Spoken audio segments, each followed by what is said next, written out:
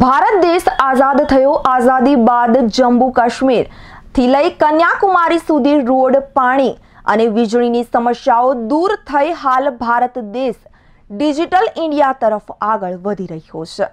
સાથે દેશનું role model ગણાતું Gujarat પણ વિશ્વ આ અગ્રેસર બન્યું છે. ત્યારે આજ ગુજરાતના બનાસકાંઠા જિલ્લાના દાંતા તાલુકાના અંતરિયાળ ગામ એવા બામણિયામાં રોડ, પાણી અને વિવિધ સમસ્યાઓથી ગ્રામજનો ભારે હેરાન પરેશાન થઈ ગયા છે. ત્યારે જવાબદાર તંત્ર આ બાબતે કોઈ જ પગલાં ન લેતા ગ્રામજનો ભારે હેરાન પરેશાન થઈ ગયા છે. દાંતા તાલુકાનું મોટા સાડા ગામ પાસે આવેલું બામણિયા ગામ વિકાસની દ્રષ્ટિએ ઘણું પાછળ રહી ગયું છે. આ ગામમાં વિવિધ પ્રકારના સરપંચ અને તલાટી કામગીરી કર્યા બાદ પણ આ ગામની સમસ્યા ઠેરની ઠેર રહી છે. હાલમાં થોડા જ વરસાદમાં આ ગામના રસ્તાઓ ઉબડખાબડ થઈ ગયા છે. ગામમાં ગંદકીએ માઝા મૂકી છે.